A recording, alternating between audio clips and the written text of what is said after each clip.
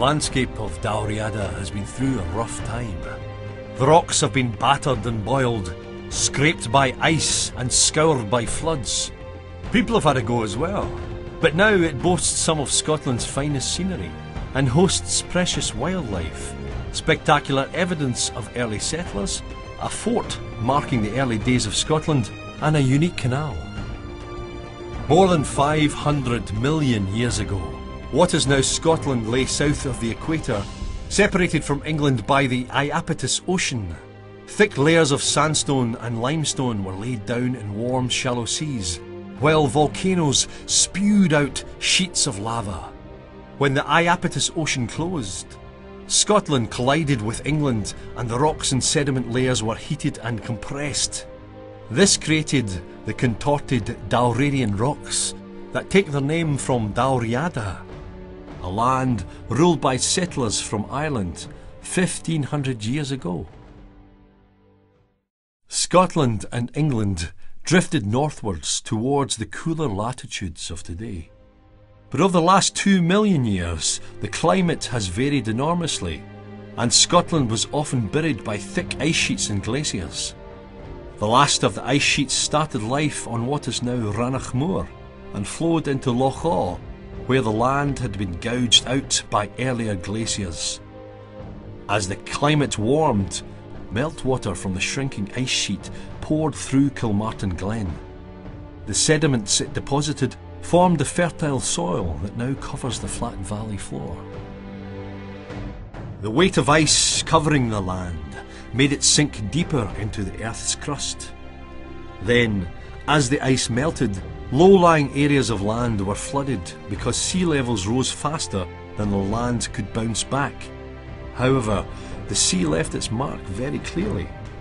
The raised beaches you can see today, flanking the valley floors, show exactly where the ancient coastline lay. Once the glaciers had melted, the landscape was slowly colonised by mosses and lichens. The climate kept getting warmer, and sedges, grasses and dwarf willows began to cover the land.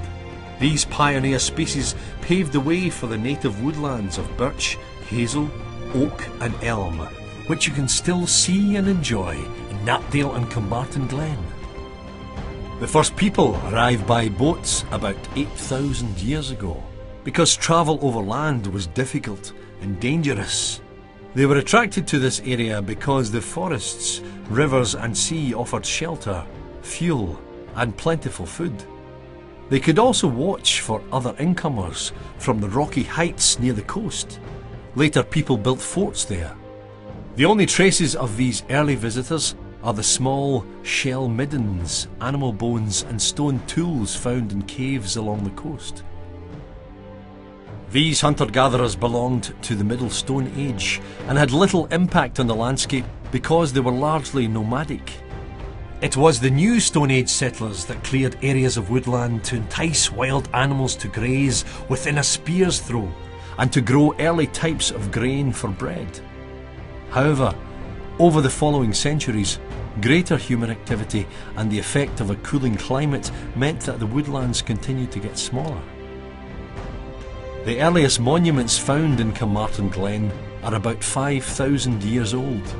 When we see their mysterious cup and ring carvings in the rocks, the imposing avenues of standing stones and the inspiring stone circles which are still in place, it's obvious that these first settlers were a highly sophisticated people with potent beliefs and compelling rituals.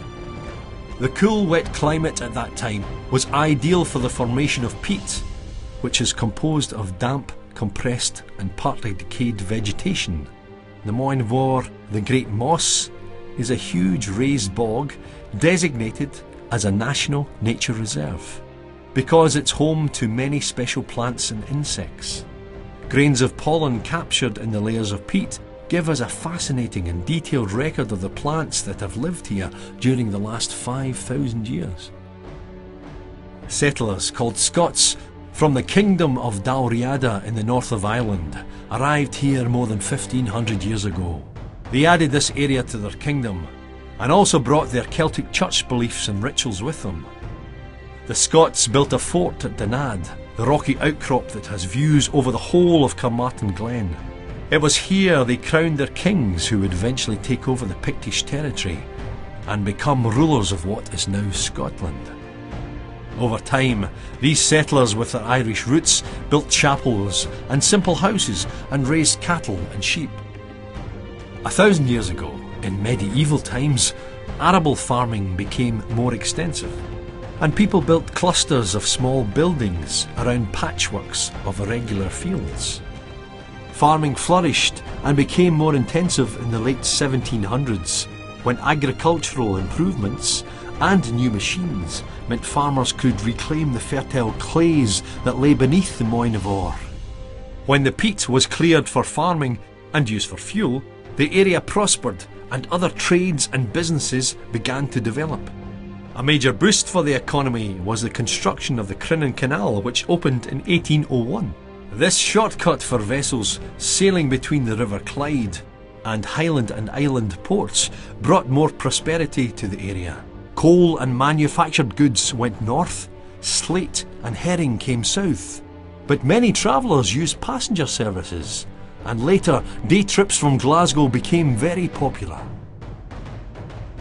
Forestry on an industrial scale created the most recent dramatic changes in the landscape of what we still call Dalriada.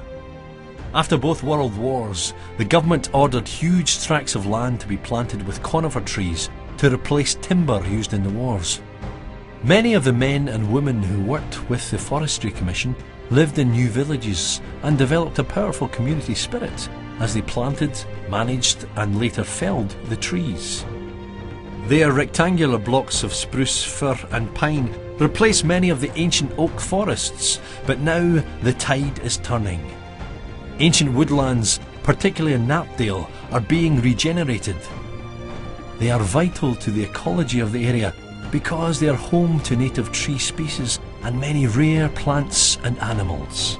For this reason, the woods at Tainish are now a national nature reserve. So what is the future for this special landscape?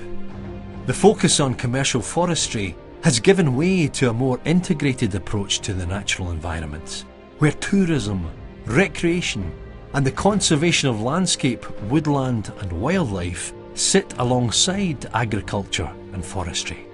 That's what makes Dalriada tick today, but the picture is always changing and we all have a part to play. We are once again learning to work in partnership with nature in order to achieve a sustainable future. But we have to cope with the uncertainties of climate change and its impact on our natural surroundings. The intertwined story of this land and the people who have made it their home is truly fascinating. We greatly value our inheritance from past times and people, and we hope that future generations will regard favourably the contribution we are making to sustaining that legacy.